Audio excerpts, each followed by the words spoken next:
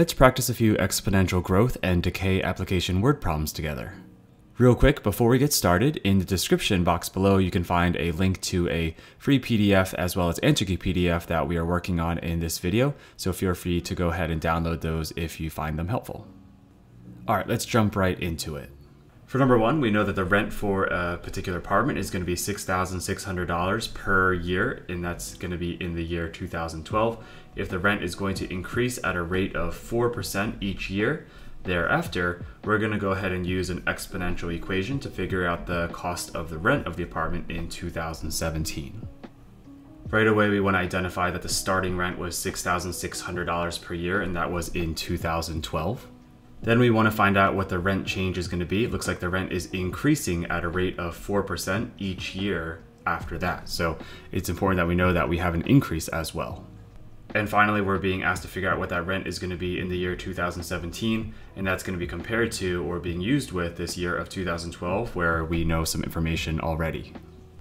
Alrighty, so right off the bat, we do want to know if we are dealing with an exponential growth or a decay function here, and how do we know what that's going to be? Well, we can see here that there's a keyword in this problem where it says increases. That lets us know that we are going to be dealing with a growth function. So in this particular problem, we're going to deal with growth, so we don't have to worry about the decay function.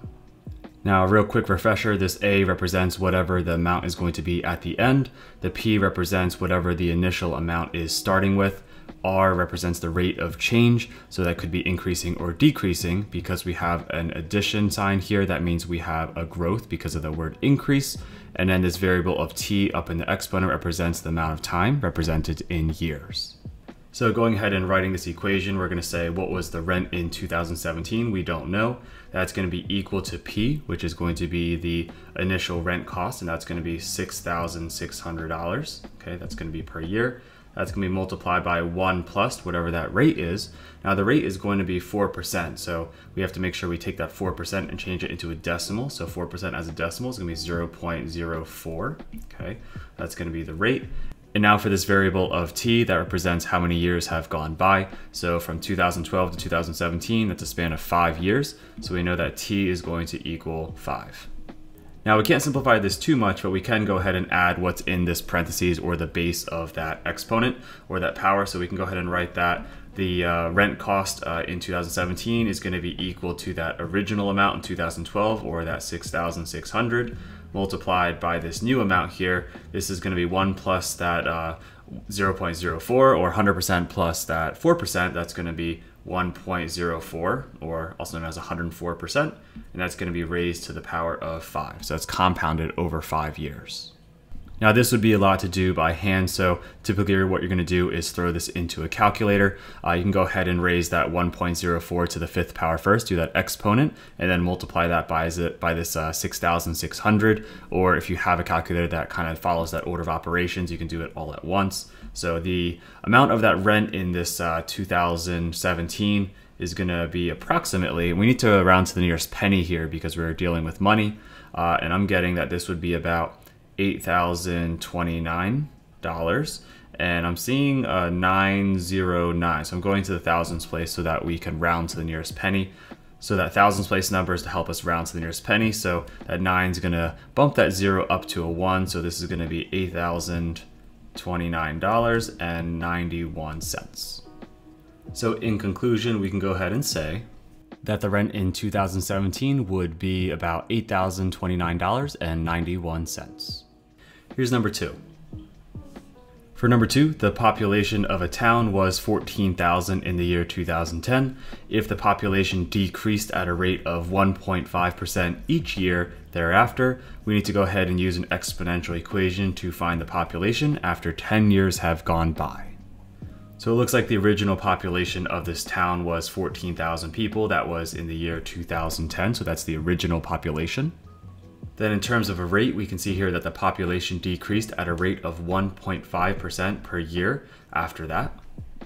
And also take note that we know that the time span for this whole thing is going to be across 10 years.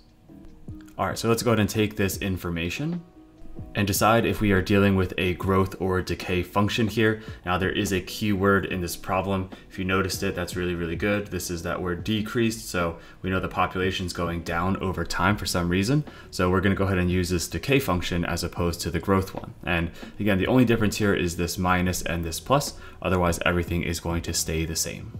All right, so let's go ahead and substitute in what we know here. So we have this A, which is going to be the population after 10 years. That's going to be equal to P, which is going to be equal to the original population. That's going to be 14,000 people.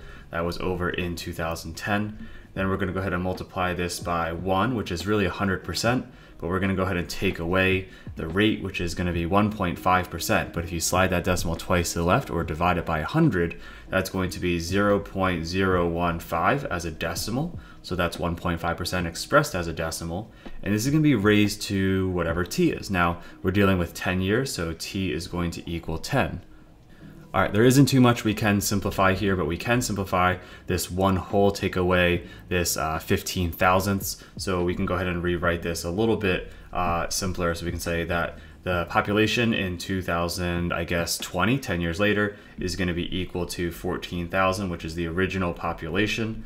And we're going to go ahead and multiply that by whatever 1 minus is 0.015. That's going to be, I believe, 0.985 or 985 thousandths. And this is going to be raised to the 10th power.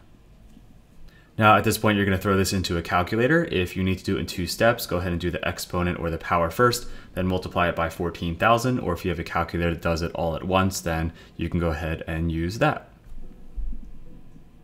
Now we're dealing with people here because it's population. So when we go ahead and do this calculation, we're going to get that the population 10 years later is going to be 12,036 people, and we do want to know at least one decimal so we can decide if we're going to round up or round down. Now that 2/10 there as a decimal lets us know we're going to round down, so we're going to say that the population is going to be about 12,036 people, and that's rounded to the nearest person. The population 10 years later in this town would be about 12,036 people. And hopefully that makes sense because it's less than what we started with in 2010, where there was a population of 14,000. Here's number 3. In this example, we can see that an investment of $8,200 is going to lose value at a rate of 2% per year, so not a great investment. We're going to go ahead and use an exponential function or equation here to go ahead and find the value of the investment after 9 years have gone by. Right away, we can see from the beginning that the initial investment, or what we started with, is going to be $8,200. And then we can see that this is going to be changing at a specific rate of 2% per year. Finally, we also know that we're talking about a time period of 9 years. Taking this information, we do have to think about whether this would be a growth or decay function. Now the key word that you want to notice is this word loses over at the first part of this scenario. So if the investment is not doing well and it's going to go down over time, then we know that your money is essentially decaying in this investment, or it is going down. It's definitely not growing. Let's go ahead and use this function or equation here and make some substitution. So this capital A is going to be representing what your money is going to be worth after 9 years have gone by. What we're going to do is that capital P is going to be your principal amount, or what you initially put in. So that's going to be $8,200. That's what we first put into the investment. We're going to go ahead and multiply that by 1 or 100% minus the rate of change here. So it looks like it's going to be 2% per year.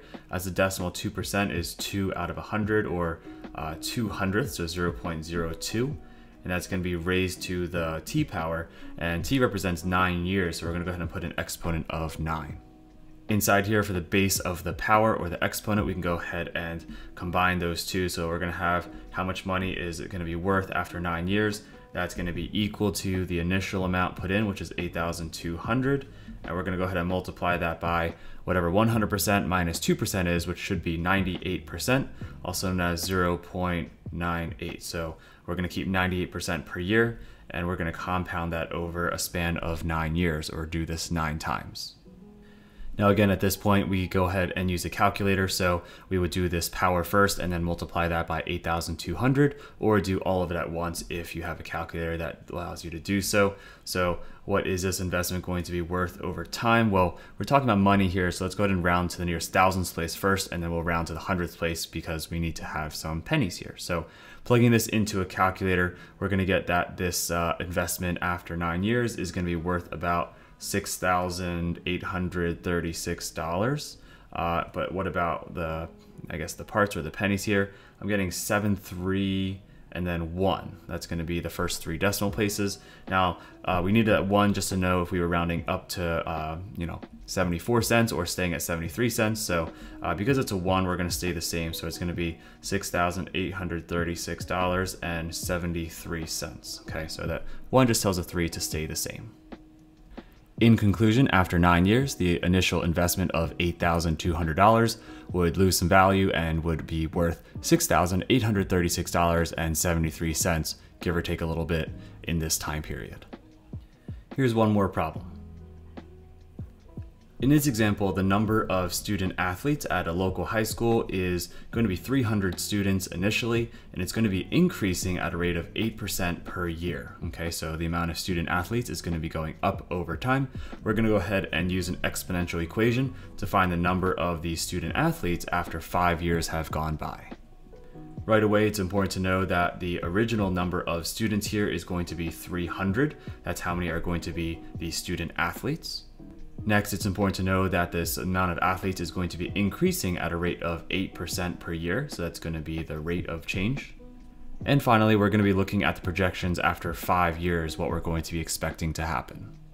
First things first, let's go ahead and decide whether this is going to be a growth or decay equation or function here. And we have to look for a keyword that lets us know if it's increasing or decreasing. It does say over here that the amount of athletes is going up over time. So if you saw that, then wonderful. That means we're dealing with an exponential growth function. So our base for our power or exponent has to be greater than 1. So let's go ahead and make some substitutions now. So we have A, which is going to be how many student athletes there will eventually be.